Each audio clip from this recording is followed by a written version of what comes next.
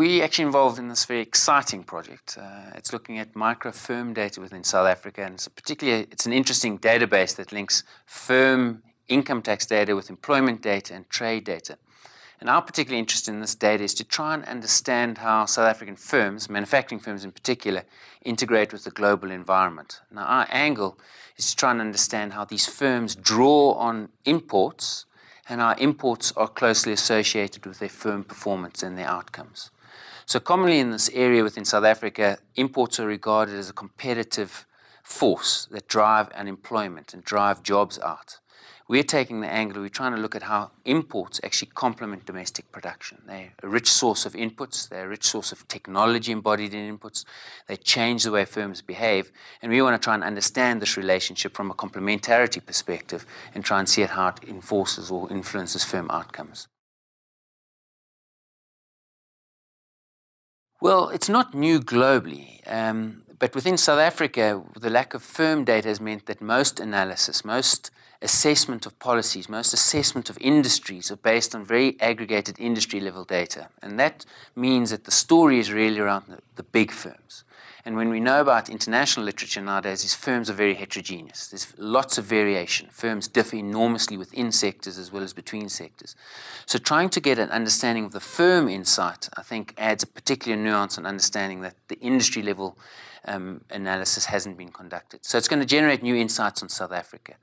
I think another reason why it's particularly interesting for us within South Africa is the way that firms are producing. This global fragmentation of production, the emergence of global value chains, means that firms' engagement with the international environment has changed. So nowadays, from an industry perspective, we don't need to build the whole industrial structure, the whole value-added chain, but firms can slot into different compartments, which really means they're slotting into buying imports from some source, and they're locking into a downstream production chain through exports as well. So we wanted to look at that new role that the South African firms may be playing within that. I mean, the other reasons as well. I mean, within our particular focus is we're looking at how imports influence firm productivity. And firm productivity is a key contribution to economic growth. But we're also actually interested in how imports complement the type of workers. So one of the key constraints we face in South Africa is a very high unemployment rate. Also, there's strong concerns about the high degree of the skill bias within the employment structure.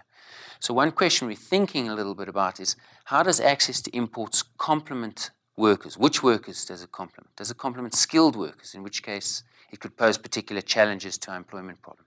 Are we seeing the unskilled workers being outsourced, offshored to foreign production?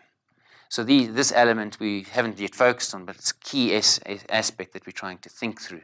Again, what's the relationship between input and as sources of inputs and the type of workers that you use within the manufacturing process? Well, we've got some provisional results. What we do find is that firms and trading firms are very different from non-trading firms. And more interestingly, within trading firms, you've got large variation. So if we look at firms that just export, these are very different to firms that export and import. So if we think about the exporter and importer, the firm that does both, these tend to be larger, they tend to have higher productivity, they pay higher wages, and they have much higher levels of employment. So that's one interesting dimension that we've already picked out.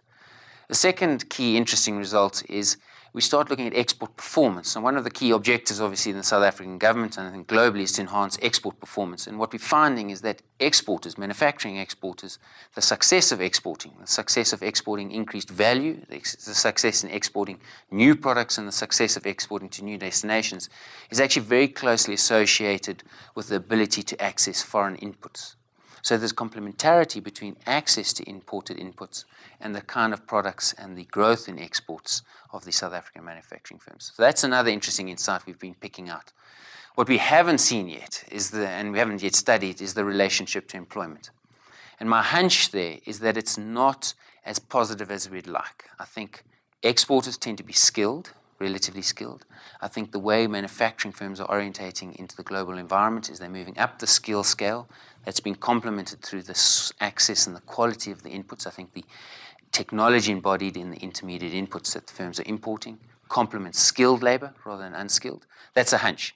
But that poses, it suggests that the growth in exports within South Africa and encouraging export growth is not necessarily going to deal with the key unemployment constraint that we face, in particular that of the unskilled worker within South Africa.